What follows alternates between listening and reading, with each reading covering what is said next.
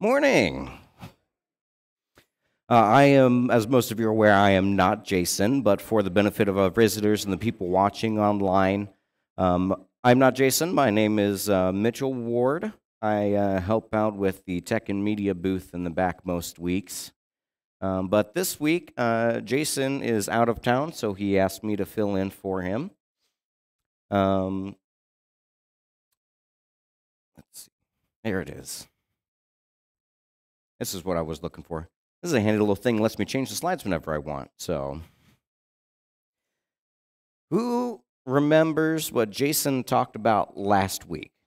Now, he's been doing a series called Exploring the Church, and I'm going to kind of do a little, my own little take on it. He's been talking about practices that the ancient church had, studying them, how we can learn from them. I wanted to take that and crunch it down into something that could apply to each of us here individually. Past couple weeks, Jason has mentioned before the concept of three types of sermons. There's a head sermon, a heart sermon, and a hand sermon. These past few sermons, I think, have mostly been head or heart. So this week, I want to focus a little bit more on the hands. What are small things or just acts that we as individuals can do to bring us closer to Jesus and closer to that ancient church? Now, last week at the end of his sermon, Jason said that he had three goals for things that he wanted Berean to work on. Now, we're going to do a little popcorn session. I'm going to need some interaction here. Who remembers what they were? Let's just shout them out if you remember them.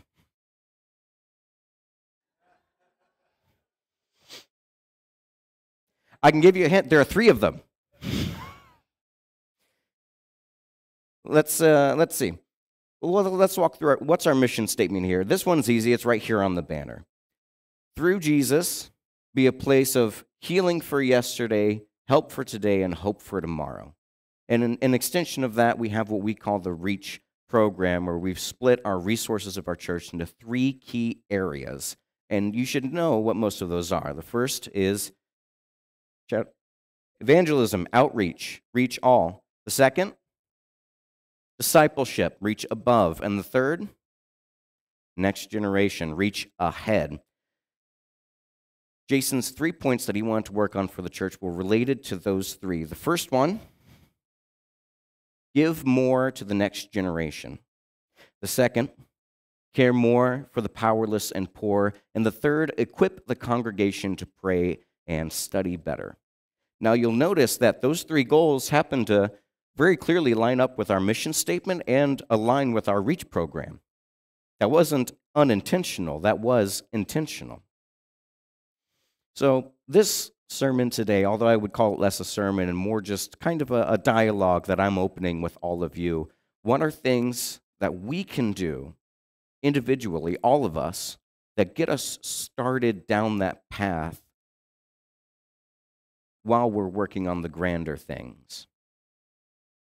I often think that we get too stuck sometimes as a church thinking about and working on the grand things that our church does. We have big outreach programs, which are great. Absolutely. We just had our movie night in the community. That was wonderful. A lot of people attended.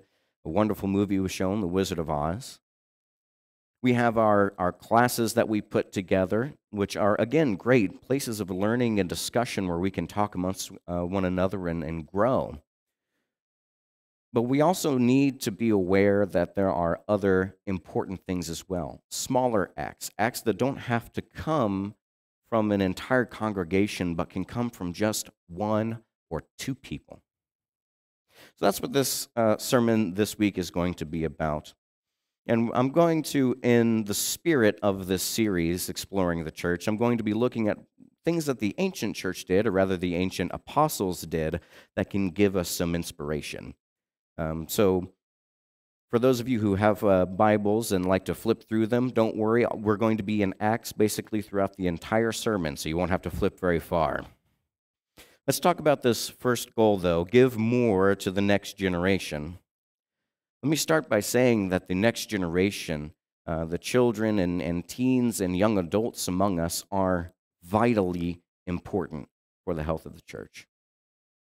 Now, I feel like it shouldn't be a surprise for me to say that, but sometimes I think in the hustle and bustle, we can not forget, but let it slip our minds, let it fall into the wayside as we focus on other things that are equally as important. But the next generation, which now is my generation, Generation Z, and the generation after me, the children being born now, which I believe are being called Generation Alpha, are of extreme importance for the next few decades for the church. According to a recent study by a group called Cooperative Election Study, they estimated through polling online and through phone calls that 44.9, almost 45% of my generation are non-Christian. Now, they determined that via several categories. When they polled them, they asked them, do you identify as a Christian? If so, what denomination? If not, are you outright atheistic? Are you agnostic? Or do you just don't care? A majority of them said that they hadn't thought about it or didn't care at all. That's a dangerous number, though. Almost half of my generation now is considering themselves as to be non-Christian. Maybe a little spiritual, but not a Christian, no. So how do we reach the next generation? How do we give more to them? The temptation, and don't try to hide behind anything here, the temptation is to sit them down and give them a good old lecture, right? Sit them down, have a talk at them, and they will definitely listen. They won't. The temptation is there. I have certainly felt it. Raise your hand if you've ever felt this, seeing a young person in your life who's important to you, perhaps your own child or a grandchild or a niece or a friend of the family, seeing them going down certain paths of life, making decisions that you yourself have made that were mistakes. You see them making those same mistakes, and you just want to sit them down and shake them until they listen. I felt it. Even being the very young age that I am, I have felt it seeing people younger than me. And I know that many of you have as well. But I'm going to tell you, it's not effective. It doesn't work. You see, lectures and rules and telling people to do things a certain way doesn't work if the people you're telling it to aren't willing to listen. That's where the core of how we can start doing this begins, by getting them to be willing to listen. We're going to first turn to Acts chapter 16, verses 1 through 5. Follow along with me as I read them here. Paul came to Derbe and then to Lystra, where a disciple named Timothy lived, whose mother was Jewish and a believer, but whose father was a Greek. The believers at Lystra and Iconium spoke well of him. Paul wanted to take him along on the journey, so he circumcised him because of the Jews who lived in that area, for they all knew that his father was a Greek. As they traveled from town to town, they delivered the decisions reached by the apostles and elders in Jerusalem for the people to obey. So the churches were strengthened in the faith and grew daily in numbers. Now, there's a couple key things to pay attention to here. First, this passage in the Bible makes a really big deal out of the fact that Timothy's mother was Jewish and was a believer, but father was Greek. Now, that's because in that culture and in that time, that would have been a huge deal.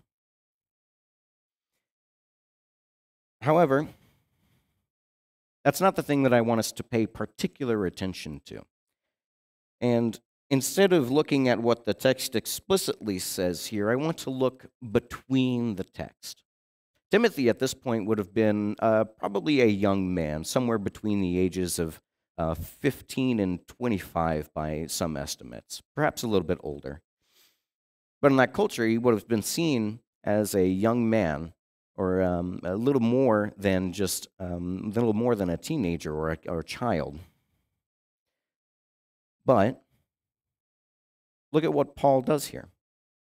He sees Timothy, this young man who's been working in the church. People speak well of him, and Paul wants to mentor him. He wants to teach him, wants to give him lectures and have him listen. So what does he do? He doesn't just sit them down, have a one-time conversation about a thing, and then forget about it and never speak about it again. He takes Timothy with him. And they went all around, and Timothy helped Paul in his ministry for a while. Paul grew a relationship with Timothy first, teaching him as he went. That's the important thing. Lecturing from a stranger means absolutely nothing. Not even I would really listen to a stranger who came up to me and told me how to live my life. I don't think any of you would either. But relationships are where reaching the next generation begin. So how does that translate to little things that we can do to help aid in that goal? This one is really simple. Doesn't even take all that much. Spend more time with young people, with the next generation. I'll make it as broad as something of ages 1 to 30. Spend more time with them. Whether they're related to you or not, if they're people that you know that are acquaintances, make an effort to be with them more. Even just 10 minutes. Even just a call or a text to ask them how they're doing and how their day's going. Slowly start building that relationship. Earn their trust. Earn the relationship with them. And then you will have the opportunity to help them, to guide them, to reach them, to give them more. The next goal is care more for the powerless and poor.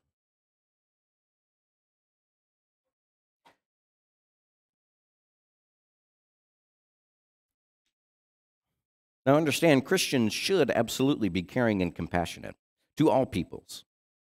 Doesn't matter your race, gender, your money situation, your sexual orientation. We should be caring and loving to all the peoples of the world so that we can spread the love of Jesus to them. We do that because these people need us. The definition of poor, powerless and poor has definitely changed from what it used to mean when it was written and done in the ancient church. Can we agree on that? The powerless and poor in our culture, in America today, are just not the same as they were. The poor in America are, to be frank, much, much better well off physically than any other previous culture in history. Now, of course, with any culture, there will be those who cannot provide for themselves, cannot provide for their family. But that is a small section of America now. And if we go by that definition, our reach, our extent is limited in the scope of people that we will reach. So then, how do we take care of someone whose physical needs, food and water and shelter and maybe even finances, are met? Well, we're going to have to look beyond the physical. We're going to hop down to the next chapter in Acts, Acts 17, verses 19 and 20. Then they took him and brought him to a meeting of the Areopagus, where they said to him, "May we know what this new teaching is that you are presenting? You are bringing some strange ideas to our ears, and we would like to know what they mean." So one chapter later in Acts, Paul is found himself in Athens after traveling through many different areas, eventually winding up in Athens. When Paul arrived, he took a tour around the city and saw that these were very deeply religious people of the faiths of their time. Everywhere he looked, there were idols to all kinds of different gods and goddesses. He even later remarks that he even found a shrine to the unknown God. So Paul took it upon himself to go down to a synagogue and speak with the Jews and the Greeks who lived here. While he was speaking and teaching, some, I guess you could call them philosophers, came to him and began discussing with him and asked him for knowledge. In this instance, Paul is not meeting a physical need. It's not like these people here need this information in order to survive and go about their daily lives. No, Paul is instead meeting two other kinds of needs. Firstly, he's meeting a spiritual need, which is met any time that we reach out to someone who is unchurched. Secondly, he's meeting an educational need. Yes, even education can be a need when it relates to things that relate to the Bible. That is the goal of this second section of this sermon, is that we need to expand our view of needs. Don't just meet physical needs. We need to meet other kinds of needs: emotional, mental, spiritual, educational, relational. Hopping all the way back to Acts chapter 6, verses 1 through 5. In those days, when the number of disciples was increasing, the Hellenistic Jews among them complained against the Hebraic Jews because their widows were being overlooked in the daily distribution of food. This is a familiar story that I think all of us have heard at least once before. So the 12 gathered all the disciples together and said, "It would not be right for us to neglect the ministry of the word of God in order to wait on tables. Brothers and sisters, choose 7 men from among you who are known to be full of the Spirit and wisdom. We will turn this responsibility over to them, and will give our attention to prayer and the ministry of the word." This proposal pleased the whole group. They chose Stephen, a man full of faith and of the Holy Spirit, also Philip, Prochorus, Nicanor, Timon, Parmenas, and Nicholas from Antioch, a convert to Judaism. Like I said, that's a familiar story. It's one of the earliest stories mentioned in the book of Acts about the early church. And we see that the early church is struggling. At this point, it seems like the apostles have not particularly moved away from their area, but instead are not yet dispersed out and preaching. But they're already running into issues. Tensions, cultural tensions, racial tensions. That's what this boils down to. And sure, it's tensions about meeting the physical needs of each group's widow, but that's not the only need that the apostles are meeting here. Look between the lines again. What else are the apostles doing that's aiding the church? They're mending the rift. They're meeting the relational needs of the early church, mending the gap between Greek and Jew.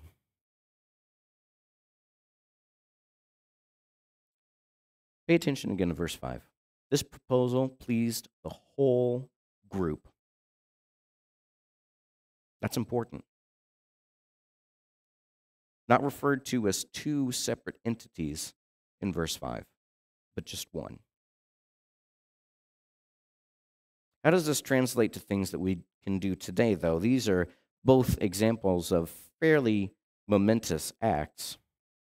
And I don't think most of us would be willing to go down to the local Kroger or Walmart and start teaching philosophy. Well, I might, but I don't think any of you would. I use these examples as a way to try to expand your horizons on what can be done.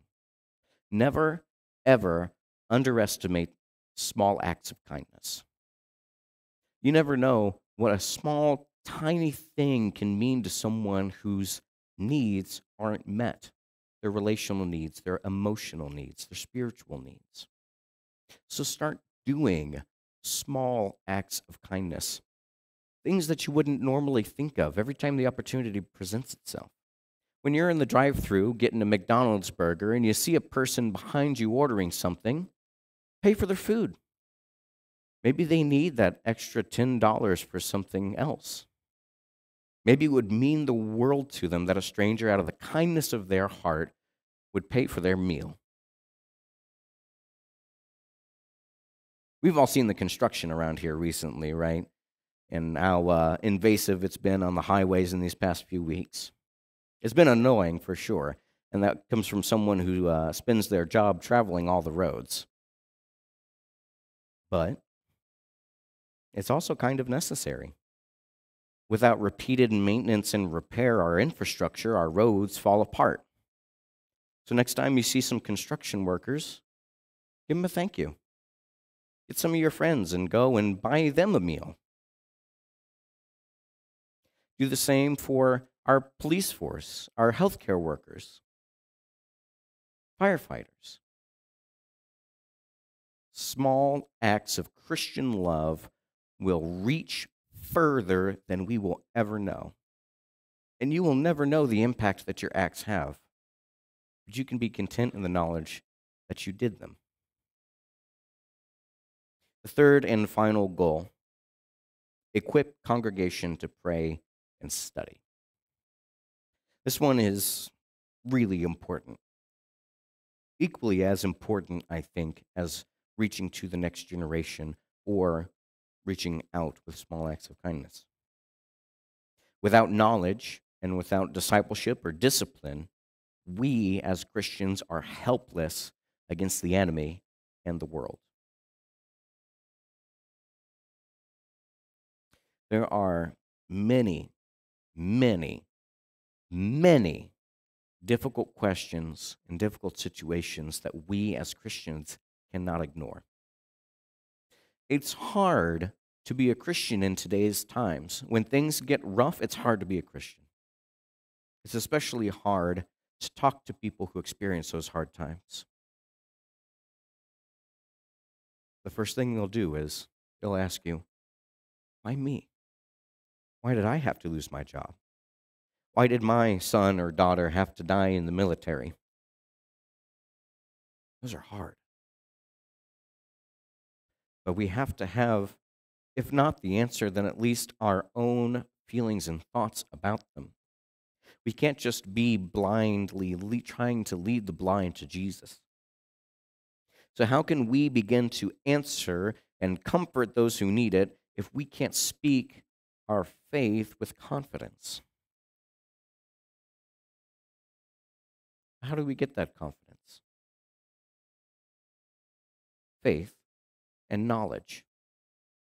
Both of them equally important. You can't just choose one over the other. They don't make up for each other like that. You need both.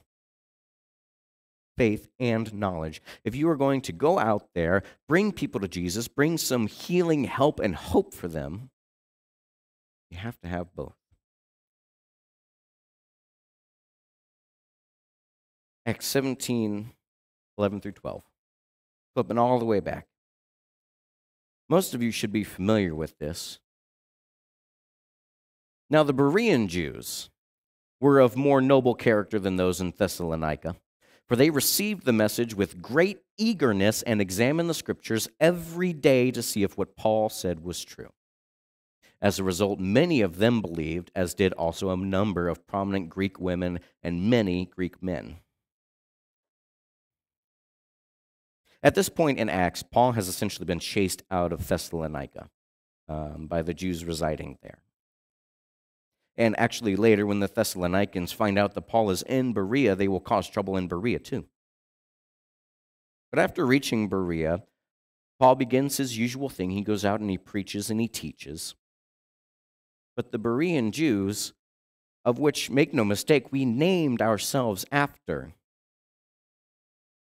were not only willing, but were eager to listen and learn. When our church opened our doors, we were dead set on emulating the Bereans as laid out by Acts. Now, Jason has said that he's going to start a little thing about scripture, personal scripture study in the future, so I won't go into the grand specifics of that. Like I said, the sermon's about what? Small acts that we can do. So here are the small things that we can do. First, we can engage. In Acts 17 previously, Paul engages with the Athenians. We just talked about them, not only to teach, but to learn and be better equipped if he encounters their worldview again. Those philosophers that he talked in Greece, I guarantee he didn't do all the talking. I guarantee Paul learned just as much as he gave because it's information he needed to continue his ministry. engage with people not of the church. Don't try to lecture to them. Don't try to preach to them. Instead, listen to them. Listen to what they have to say. What do they believe? Why do they believe that? In the process, you build a relationship with them, which makes it easier to reach them. The second thing is using these right here. Listening. Let me scroll back here. What does it say right there? Let's see. Now the Berean Jews were of more noble character than those in Thessalonica, for they received the message with great, what? Eagerness. Word that would not have been written down for them. They would have had to have listened to it from Paul and the people that were speaking to them. I think we can all agree here that when Jason is on this stage, he does an absolutely amazing job, right? An absolutely fantastic job. Every time he steps on this stage, I feel so humbled by my lack of knowledge. So I listen. I listen to what he has to say. That's all you need to do. Listening is not hard. Listen to his sermons. Even take some notes. It doesn't have to be comprehensive notes. It doesn't have to be even small notes. Take notes on what's important to you. If it's some side comment that Jason said that you want to study up on, maybe that's the only note you take. At least you took it. Now that's going to stick in your mind. Now you're going to take the opportunity to learn and grow. The third thing that we can do is relate. And whereas the other engage was about engaging with people outside the church, relate is about engaging with people in the church. We have some wonderful, wonderful fellowship programs here. We have a women's study. We have a men's group that meets.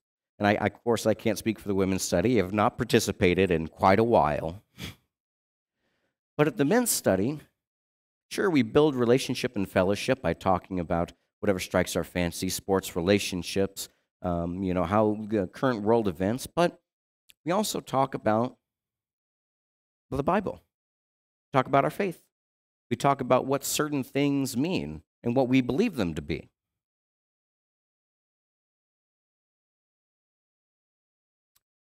Like iron sharpens iron, I believe the verse goes, so a friend sharpens another friend. That's what we're doing. Every time you talk and relate with someone inside the church, debate your ideas, talk about them, discuss them, you're sharpening each other. Even if you don't agree, even if you come out of it disagreeing and just saying, well, listen, we just believe differently, I guess, that doesn't have to affect your relationship. In my opinion, there is a difference between debate and argument. A debate is when both sides come to the discussion openly and without preconceptions about who's right or wrong. An argument is when one side decides or knows that they are right and will not listen to the other. Debate is great and healthy. Arguments are not.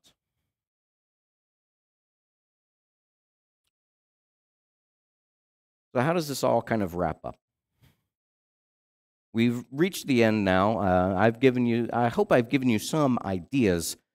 If something has struck you or inspired or stuck with you, follow up on that. Because I'm going to tell you,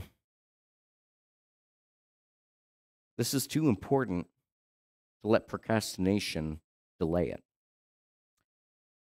Don't act tomorrow. Don't even act today. Don't act an hour from now. Act right now. Whatever you can. Even if you don't think it'll mean much, do it anyway.